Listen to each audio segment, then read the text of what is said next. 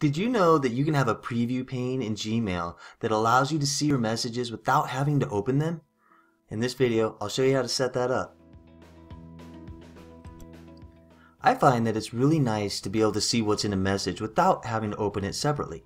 Fortunately, Gmail has a way you can do that. All you need to do is turn it on.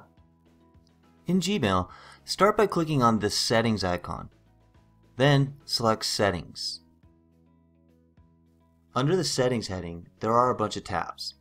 Towards the end, there is one called Labs. Click on that tab. This section is for features that have been built but just haven't been implemented into Gmail as a permanent feature. In the search box, type in Preview.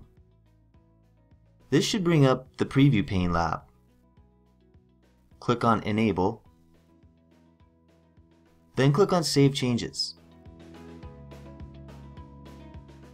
This will take you back to your inbox. And now there's a new button to the left of the Settings button.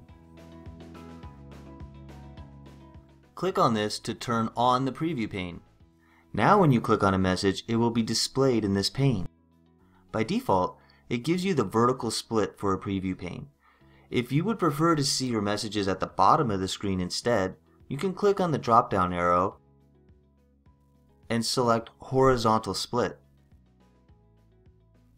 Now the messages display below the list of emails. To turn this feature off, simply select No Split.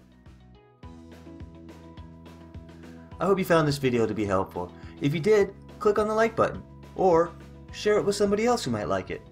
And consider subscribing to the channel. I try to get a couple new videos up every week. I'll see you in another video.